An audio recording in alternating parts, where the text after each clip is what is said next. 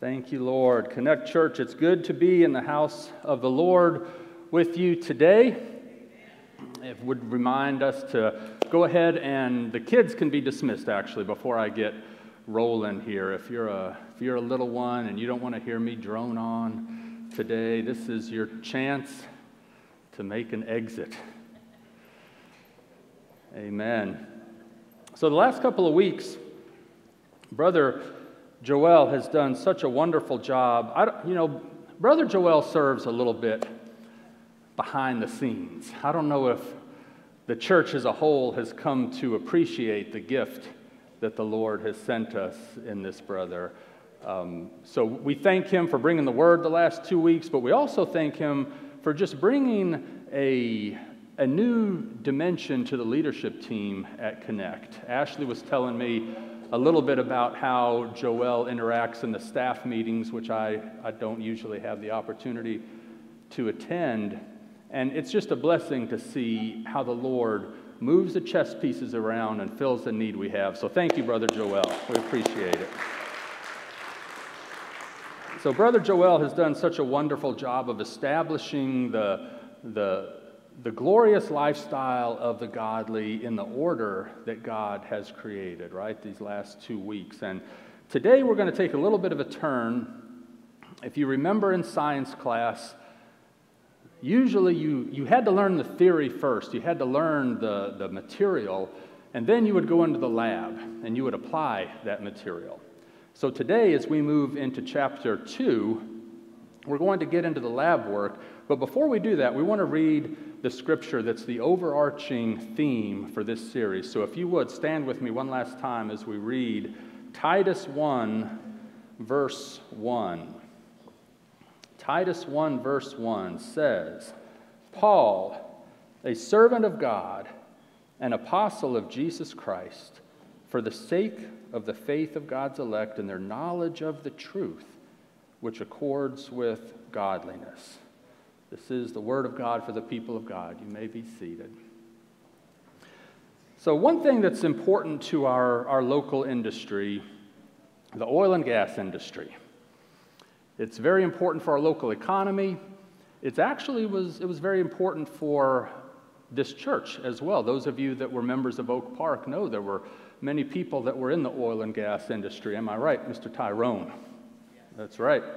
We have plenty of people still here today that are in the oil and gas industry. And for those of us that are not in that industry, we look at a refinery or we look at an oil rig offshore and we see just a tangled web of pipes and tanks that are connecting various processes that are going on.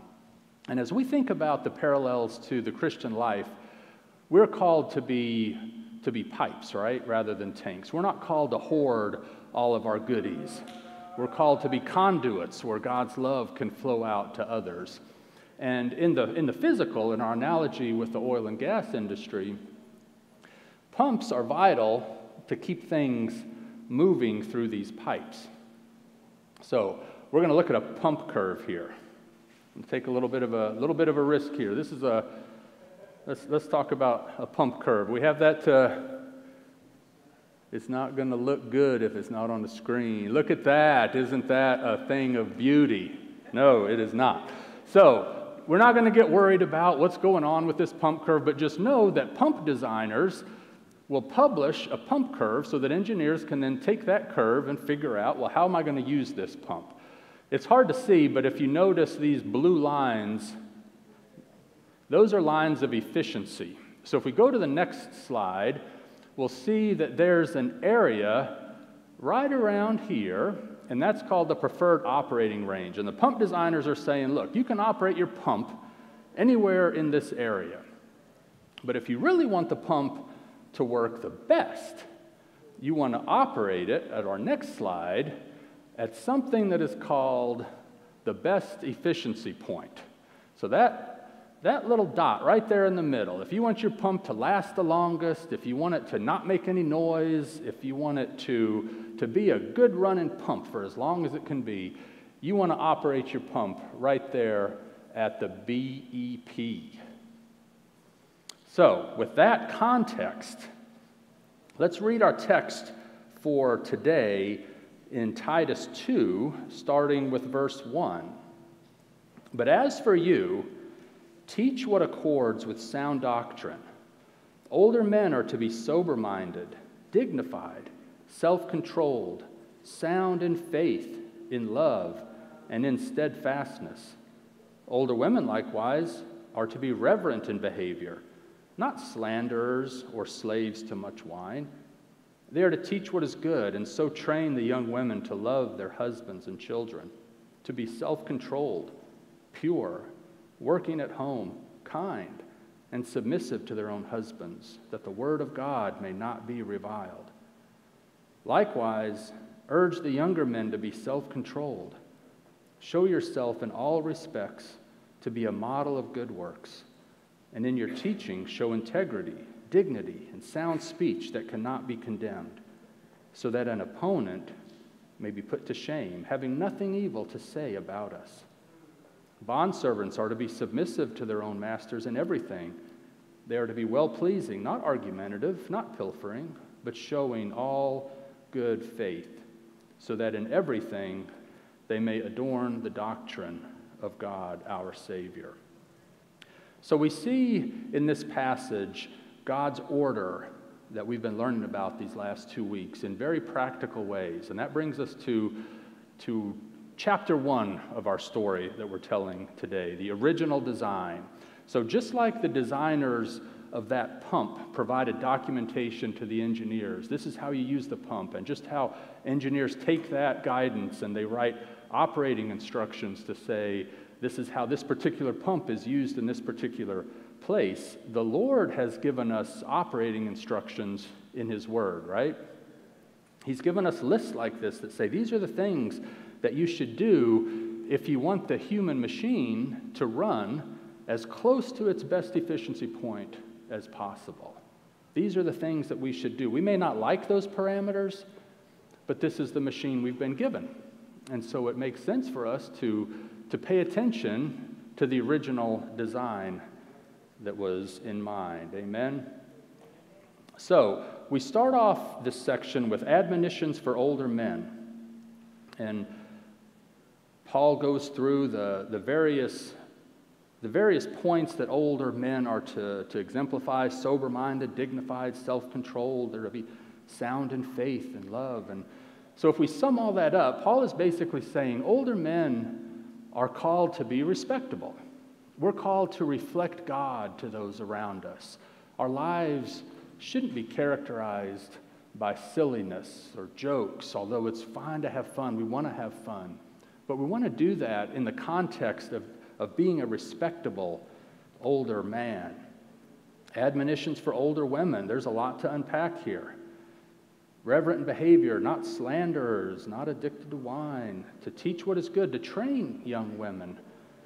We can sum up all of what's told to these older women in a similar way. They're to be respectable. They're to lead respectable lives, lives of purpose, lives that are pouring into others in ways that only women can. There's a unique responsibility that our older women have for the church. And as we move on to admonitions for younger men, it's kind of interesting. We see that the Lord has given older women all of these things to remember to do. Younger men, this one thing: self-control. So we see right here, my wife tells me she can multitask, and she can. She can handle a lot going on at one time. I cannot. So we see God gives all of these admonitions to older women because He knows they can handle it. The younger men, though, control yourself. You get that right, then you can come back for more. You get that right, and then we'll talk. He goes on after that, admonitions for all of us. We're to be a model of good works. We're to teach with integrity. Admonitions for bondservants. So we can think about that as we're called to submit to those that are in authority over us, whether that's the church, our bosses at work, the local government. We're to be obedient to these authorities as we're obedient to Christ. So as we think through what we've just been told it came to my mind that in our Sunday morning equip class, Brother Tommy right now is leading us through Galatians. Before that, Brother Lawrence led us through Romans. And we're wading through some deep waters.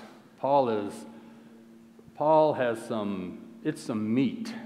It's some gristle. It's doctrines that you have to chew on. If you try to swallow this thing too early, you're going to choke. These are heavy doctrines, right? Even Peter says in 2 Peter, I think he said, sometimes Paul can just be hard to understand. And we can relate to that. But you know what? This text that we're reading today is not one of those times. This is not one of those times. We can read every one of these words, and we don't have to go back and find out, well, what's the Greek word study of this? What did this mean to the original hearers so that we can now understand how to apply this to our lives, right? We know exactly what Paul is trying to communicate to us as we read this list, right? So we're not wading through the deep waters, but we are going to now delve into chapter 2, which is the compromised design. So the question before us is, when you heard that list, what did you think? What came to mind when you heard that list? All these things that characterize those that desire to live their life according to God's order and God's design. It may be that some of us would be honest enough to say that sounds pretty straight-laced, maybe even puritanical. Maybe it sounds boring. It's like, where's the fun in that? C.S. Lewis tells a story of a young boy that was asked, what do you think God is like? And the young boy says, as far as I can tell, God is a sort of person who's always snooping around, trying to see if anyone's enjoying himself and then trying to stop it. Can we relate to that?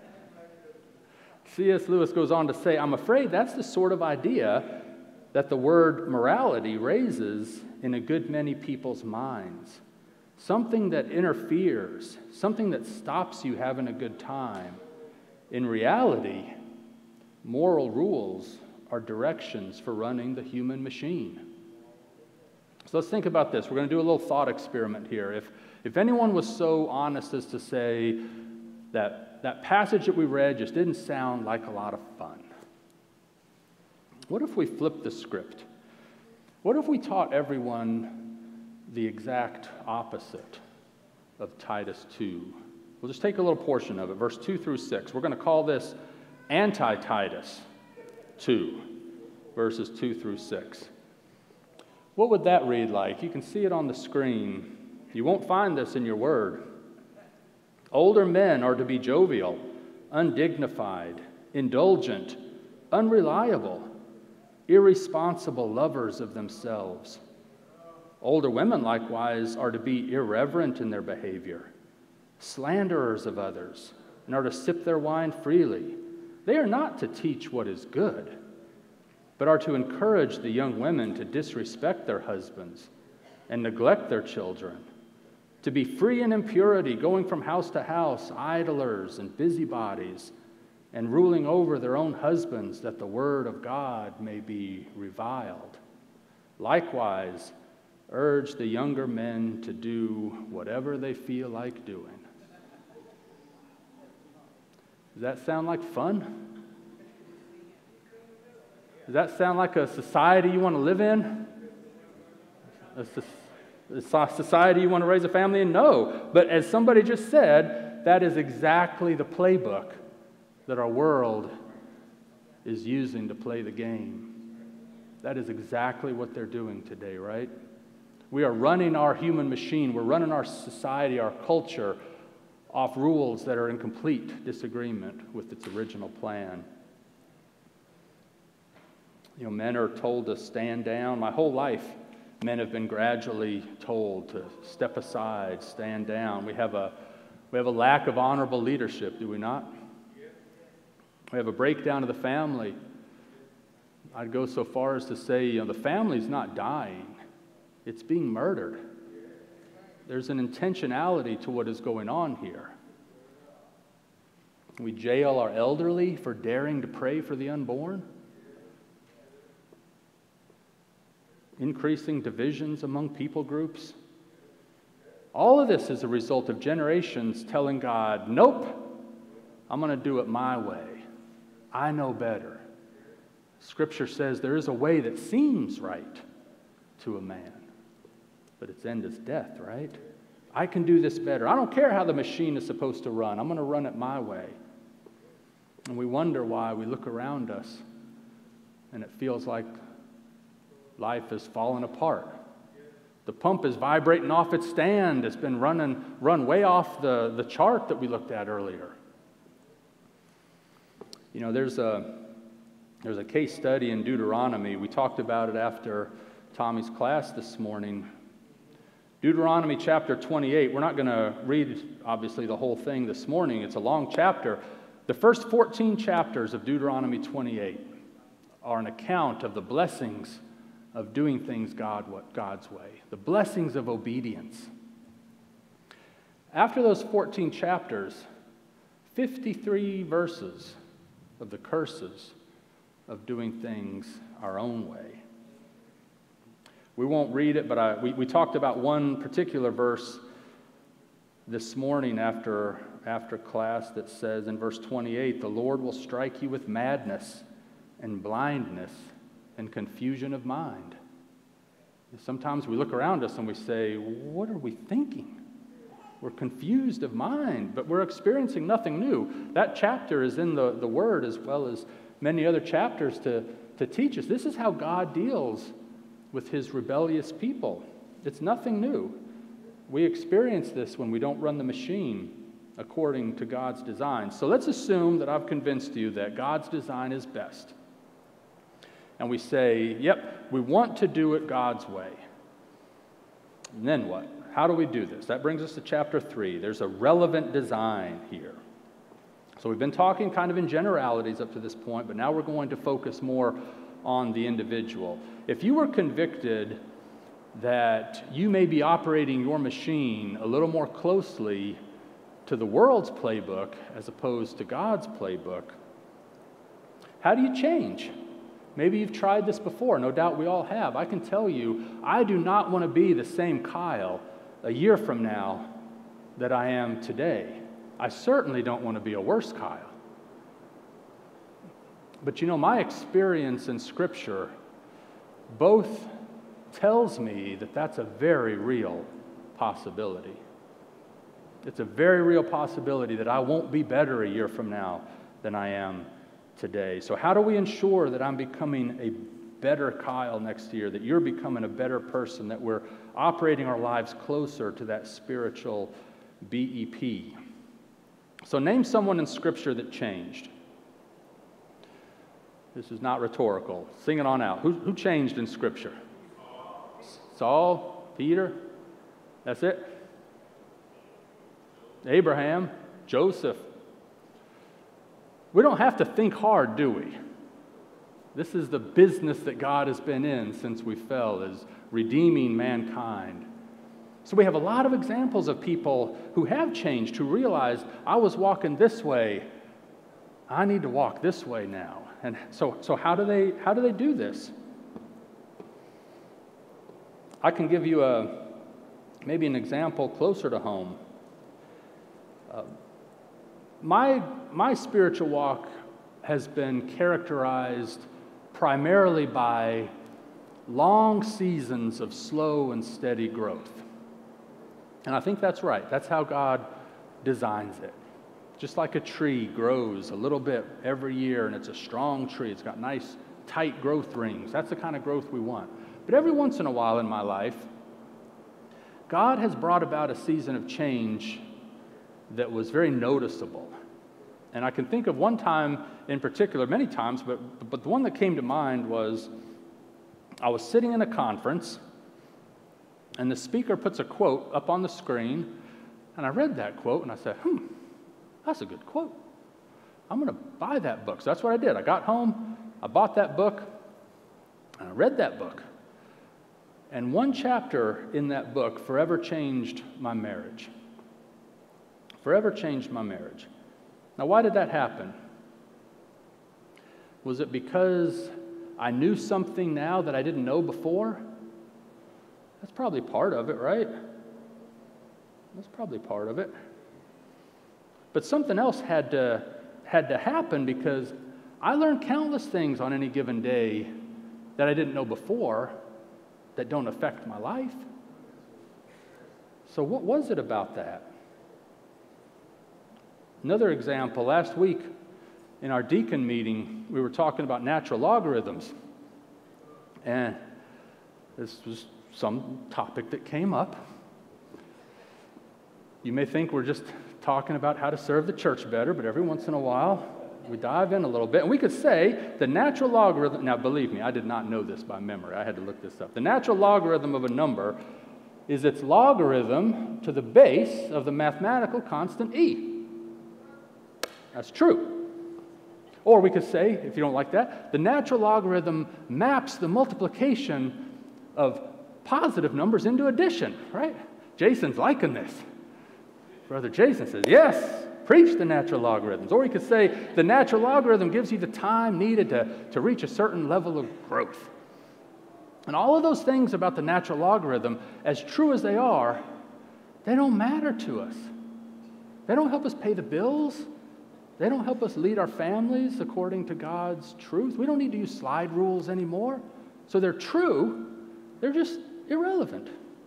They're irrelevant. Jesus said in John 17:17, "Your word is truth." He was echoing David's proclamation from Psalm 19. Read this with me, Psalm 19, starting in verse 7. This is good stuff.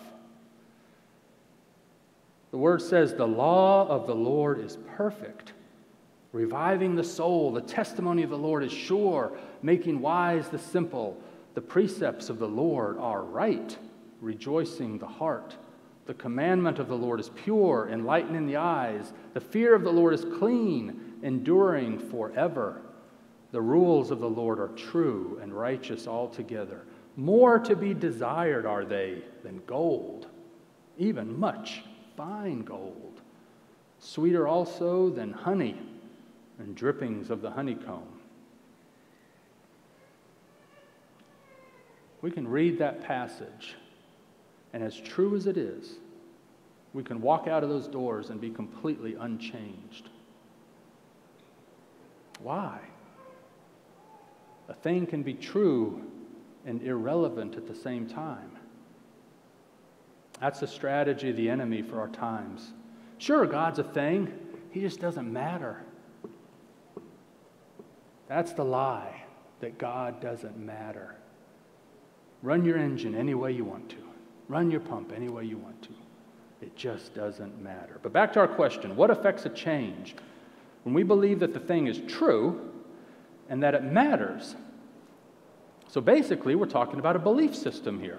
So when we have truth, we've come to believe that that truth matters, then surely that will manifest itself in change, right? That will drive us to action, to change. And that's exactly what I used to think. In fact, we being Brother Benny, Pastor Ryan, and myself, we were walking the streets of Belize earlier this year. And I was making the case to this young man that our beliefs are the most important thing about us. He was making the case that no, knowledge is more important. He wasn't having anything of what I was buying, what I was selling. He wasn't buying it. I'm going through this afterwards, and I'm saying, Lord, teach me, what about this? And because I was justifying my position that these beliefs, these things that we hold, these deeply held convictions, result in action at some point. But the world views beliefs as, well, I believe it's true. I can't really prove it, but I think it's true. So I looked in the Word, and I'm thinking through, and I'm saying, oh, I know, my proof text. I've got it. that even the demons know that God is one and shudder. But that's not what the Scripture says. When I went and looked at it more carefully, you believe that God is one, you do well. Even the demons believe and shudder. So my truth is on the rocks here. What's going on here? This had to go, as Tommy tells us in our Equip class, you got to go see what the Greek word is. Surely there's a different Greek word for belief here. Nope. Same Greek word as Paul uses when he's recounting Abraham believed God. It was credited to him as righteousness. Or that we say in Romans 10:19, when we say, all you got to do, you got to confess with your mouth and believe in your heart, and you will be saved. And that is so true. But what do we do with this? Demons believe that Jesus is who he says he is. But that belief certainly doesn't translate into personal change in accordance with God's order and design, does it? So we're missing something here, aren't we? This gets us to chapter 4, the heart of God's design. Turn with me to John 3. Your Bible probably just flops open to John 3, right? John 3, one of the most famous verses in all of Scripture. But we're going to start reading in verse 17. John 3, verse 17. Scripture tells us in this passage, "For God did not send his Son into the world to condemn the world, but in order that the world might be saved through him. Whoever believes in him is not condemned, but whoever does not believe is condemned already, because he has not believed in the name of the only Son of God. And this is the judgment. The light has come into the world, and people loved the darkness rather than the light, because their works were evil. For everyone who does wicked things hates the light and does not come to the light, lest his works should be exposed. But whoever does what is true comes to the light, so that it may be clearly seen that his works have been carried out in God."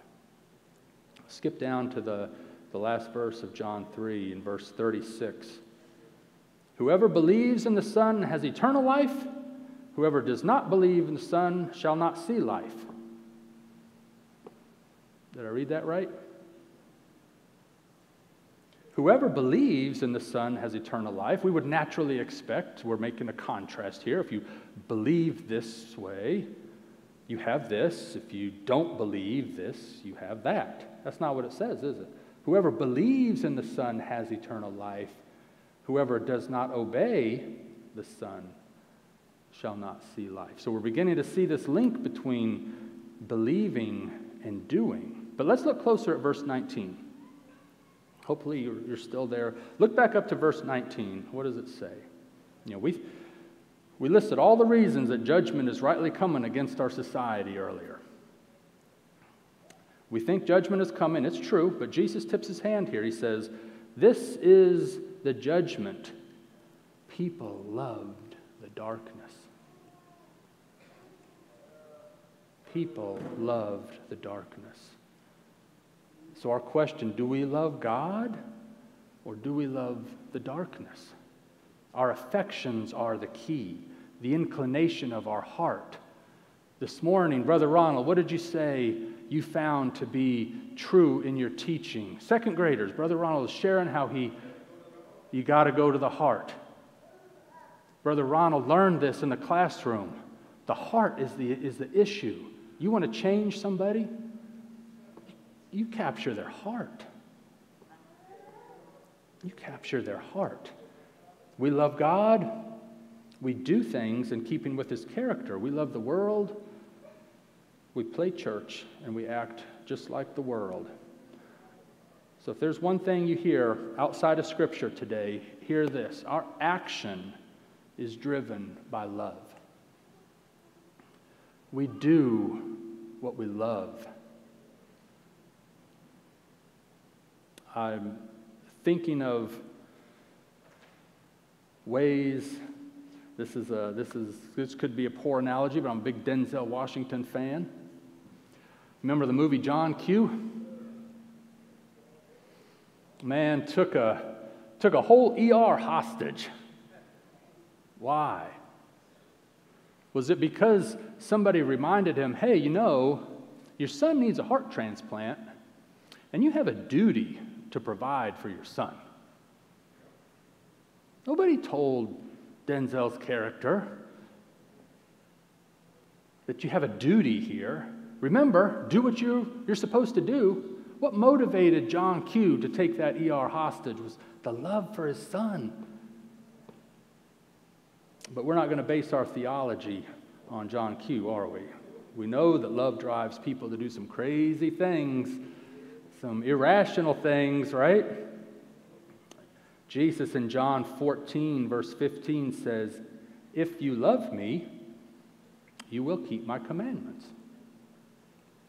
If you love me, you will keep my commandments. Now, you could look at that a couple of different ways. You could say, well, in fact, the NIV translated, "If you love me, keep my commandments." So the idea is like it's a command.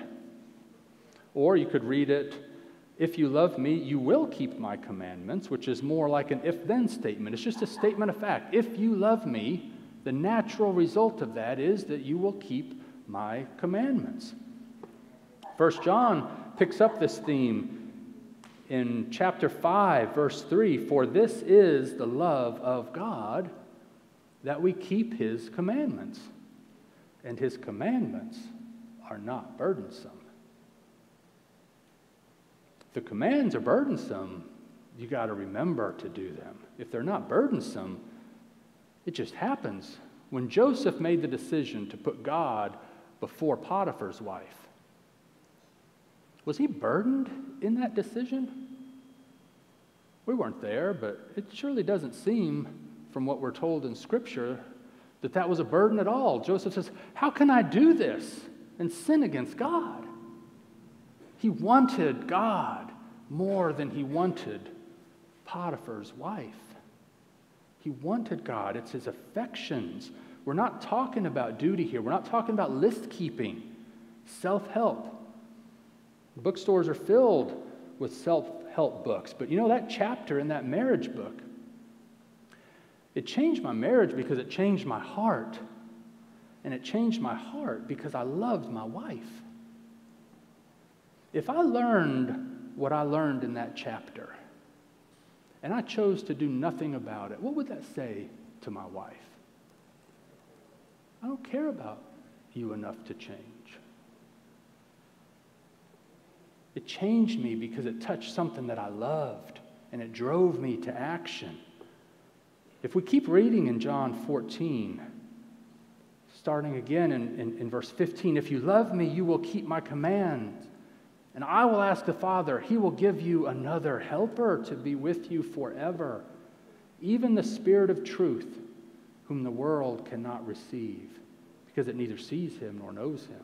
But you know him, for he dwells with you and will be in you."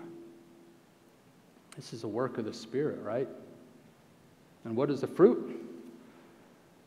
We're going to learn more about this next week in Brother Tommy's class. The fruit of the Spirit is love. Let's stop right there. Love. Love is the first fruit. Love is the first fruit. If you're a Christian, you're called to bear fruit, and the first fruit you're supposed to bear is love. And we're not talking about phileo love here. Phileo love, that's the brotherly love, the Philadelphia type of love. We're not talking about eros, that romantic love. We're talking about agape love. Agape love is a spiritual love. It's a love that's characterized by a lack of self-interest. Agape love. 1 Corinthians 13 says this kind of love never fails. Have you failed in your efforts to change before? Have you said, all right, I need to be more patient. It's good to have those desires, but let's do it in the context of what matters first. The first thing is to get the love right. I'm amazed at how all of this parallels with what we learned this morning in our Equip class. If you failed in your efforts to be a better person in the past, you owe it to yourself to ask, well, what was I loving?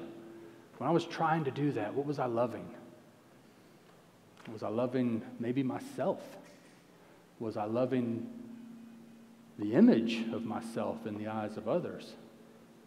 Introspection is key here. Figure out what are you loving if something has failed in the past. Experiencing this love that we're talking about, this agape love, it naturally draws us into that spiritual best efficiency point. So I ask you, are you going to do what God wants you to do or what you want to do? And at this point in the sermon, you should all be saying, I reject that premise. Who says I can't have both? Reject that premise. Somebody says, you want this or that? Scripture says we want both. We want to live our lives in such a way that our wants are conformed to His desires. I want to want what God wants me to want. That's our prayer. Change my heart, Lord. Make me love you more. I want to love you more. Don't fall for that. Pray that your desires would be conformed. We go back to our overarching verse here. Paul, a servant of God, the apostle of Jesus Christ, for the sake of the faith of God's elect and their knowledge of the truth which accords with godliness or which leads to godliness.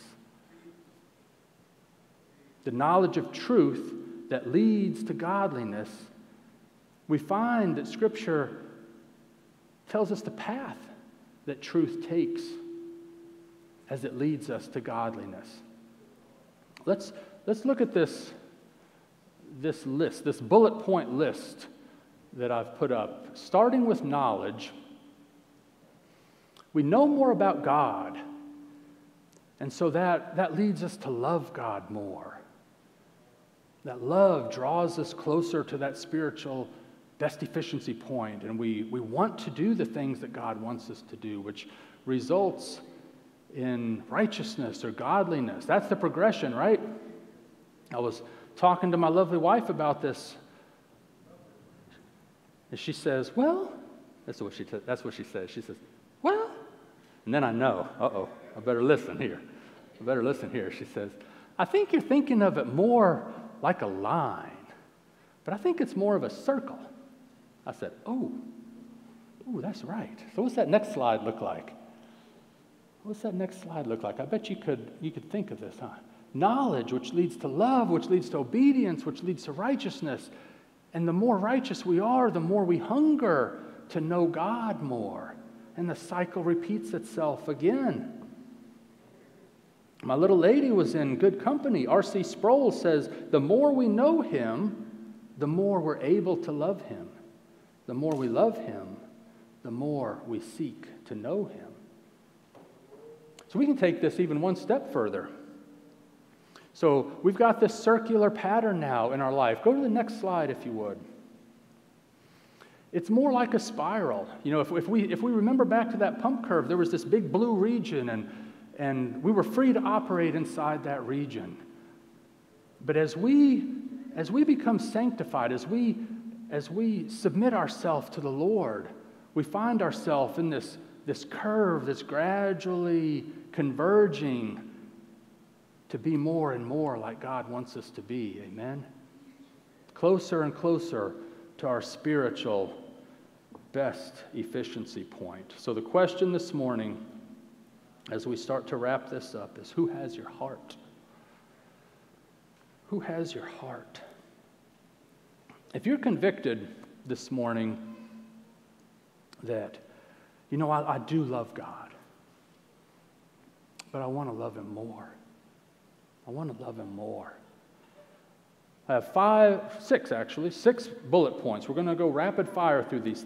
Six things to consider. The first consideration, consider your taste for God. Psalm 34:8, oh, taste and see that the Lord is good. Taste and see that the Lord is good. What if you don't think He is? What if the heavens feel like bronze sometimes? It feels like your prayers aren't going anywhere. You know, sometimes in our Christian walk, If it doesn't feel like it, you pretend it does. You do what you know you're supposed to do. We're not basing this love on feelings. This is agape love. This is a decision that we make. I command my love to you. This is not feelings. That's one way that you know it's agape love, is when you don't feel like doing it all the time, but you do it anyway because you love. If you don't have that taste in your mouth, what can you do to develop that taste? Well, one thing you can do, you can be with His people like you are this morning. We're grateful that each of you have chosen to prioritize being with God's people today. Spiritual disciplines, being in the Word, meditating on it, praying, memorizing it. But we have an opportunity this coming week to develop the love that you have for one another, which by default means we're loving God, right? As you've done it to the least of these, you've done it to me. We have a neighbor that's not too happy with how we've been neighboring. So we have a work day coming up this Saturday at 8 a.m., and I get it. This is July 27th, the hottest time of the year. We're going to get together and we're going to cut weeds, we're going to toss branches, we're going to clean up our lot for the purpose of being better neighbors to our community. But that's not the biggest purpose in my mind. I want to go to work side by side with y'all. You can learn more about somebody working with them on a missions trip or picking up sticks on a serve day than a month of Sundays, right? So, first consideration, develop your taste for God. Second consideration, consider your appreciation of forgiveness. Luke 7:47, therefore I tell you, her sins, which are many, are forgiven, for she loved much. But he who is forgiven little loves little. So if you find that your love for God has grown cold, it may very well be that you're harboring some unforgiveness towards others. But I guarantee you, if you will contemplate how much you've been forgiven, it is very hard to harbor unforgiveness towards others. If you see your hand around that hammer that just drove the nails into Jesus' hands and feet, and you're overwhelmed by all that God has done for me, how could you be unforgiving to others? So consider that. Our third consideration, consider your love of not God. 1 John 2:15 and 16 says, do not love the world or the things of the world. If anyone loves the world, the love of the Father is not in him.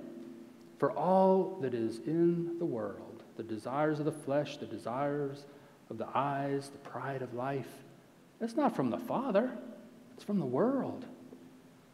So if we find in our hearts something that is too enamored with this world, Jesus gives us a solution for that too. He says, invest in the kingdom. Where your treasure is, there will your heart be also. Invest in the kingdom. Don't invest in this world. Don't be drawn by the shiny objects of this world. We want to love the things of God. Fourth consideration, consider your lack of obedience. Back to John 14:15, if you love me, you will keep my commandments. I think Brother Joel is a little worried right now because I haven't woven Spurgeon into this sermon. It's getting pretty late in this sermon, and we still haven't had a Spurgeon appearance, but I got you, brother. Spurgeon says, the essence of obedience lies in the hearty love that prompts the deed rather than the deed itself. Come to appreciate God is interested in the love that prompts your obedience, much more so than he's interested in the deed itself. The lists are important in the context of God's love. Consideration number 5, consider your misplaced motivation. Brother Marcel walked us through Revelation. In Revelation 2, to the church in Ephesus, I know your works, your toil, your patient endurance, and how you cannot bear with those who are evil, but have tested those who call themselves apostles and are not, and found them to be false. I know you're enduring patiently and bearing up for my name's sake, and you've not grown weary, and this is sounding so good, right? Yes, we're doing well. We're doing. But what does verse 4 say? But I have this against you, that you have abandoned the love you had at first. Verse 5 is a solution. Remember, therefore, from where you have fallen, repent and do the works you did at first. So Jesus doesn't say stop doing the works.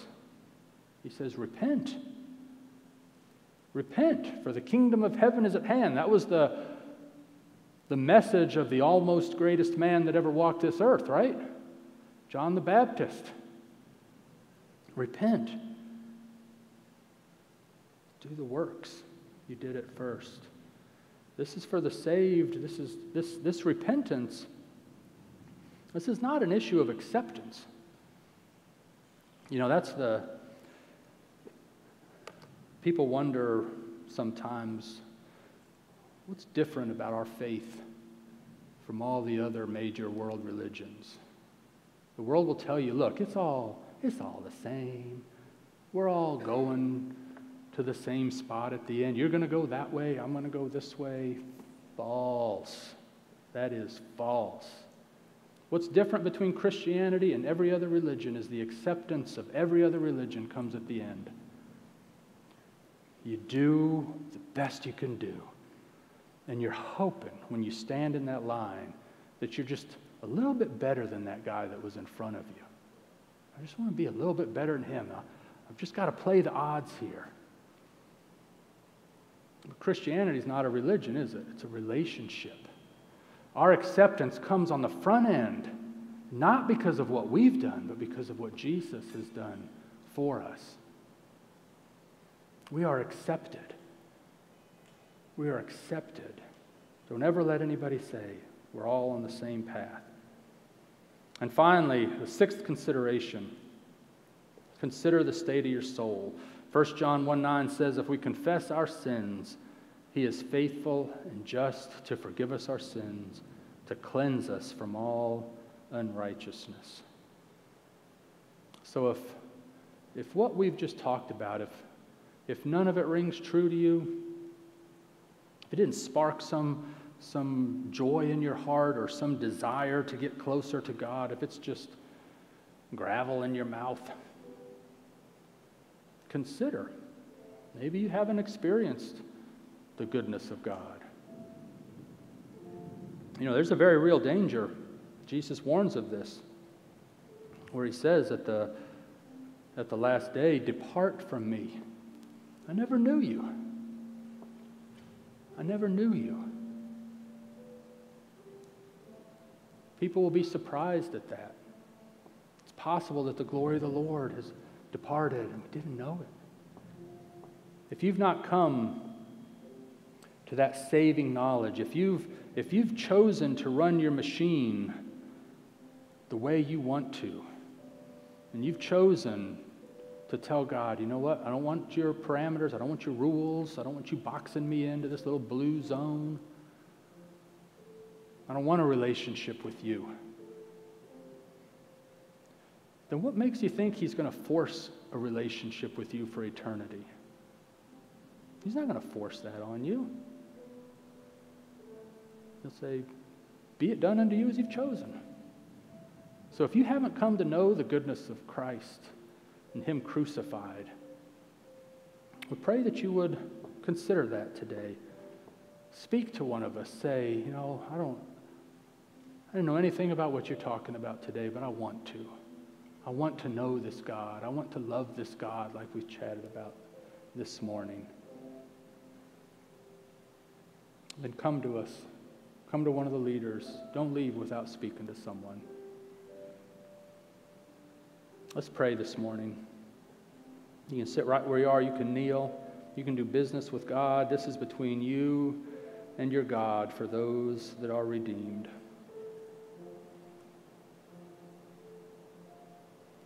Lord, we stand before you today, and we repent, Lord. Father, we repent for the trappings of the world that we run after.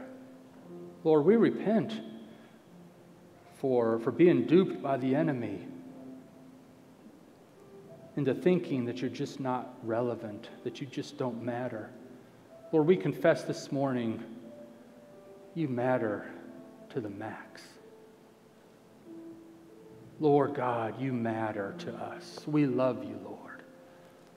Father God, we love you. We confess we want to love you more. We pray that you would birth within us a heart for you that we haven't experienced before, Lord. We want our church this day to take a stand, to love you, to be a place in this city where people can come and experience that love, that they would know that we are Christians by our love, Lord. And Lord, we pray that as we do that we would then, dive into, I need to be more patient, I need to be more kind, I need to not be angry, Lord, that we would then focus on all of those areas, this list that we read about in Titus 2, Lord. Lord, we want to emulate your plan. We want to model this list that we read in Titus 2, but in light of the love that you have sparked in our heart, Lord. We know that we will love because you first loved us, Lord. Lord, we thank you for loving us first. We give you praise for that. In Jesus' name, amen. Brother Michael, if you'd lead us in that song, Behold our God. Behold our God. Yes. Seated on his throne. Yes, Lord. Come let us adore. Lord, we adore you this morning. Behold, we adore you, Lord. Our King, nothing can compare. Come let us adore. Behold, yes, Lord, we behold you. Seated on his throne, come let us adore him. Behold our... Well, I pray that you were blessed by today's worship and the message that you heard. And one of the things that we're very passionate about here at Connect Church is seeing people take their next step. Even if you go to our website, you'll see that we're always encouraging people to continue to move forward. And so maybe you heard something today that you say, I want to take a next step in following Jesus as my Savior. Or maybe you want to be publicly baptized. Or maybe you've been looking for a good, godly church to be a part of. We'd love for you to take any of those next steps. If you look in the description box, there's links that you can click on that will help you take those next steps. And also let us know that you have so that someone can reach out to you to help you in your next step of following the Lord. If you were blessed by the message today and the worship, and you really would like to contribute and invest in what God is doing here at Connect Church, we'd love for you to give. It's no pressure to give. We want to encourage you to give freely, not begrudgingly at all. You can also click on the link in the description box to find out how to give and to support the work that God is doing right here in our community at Connect Church. My prayer is that you would join us again, whether in person or online, as we continue to glorify Christ, make disciples, and serve the city.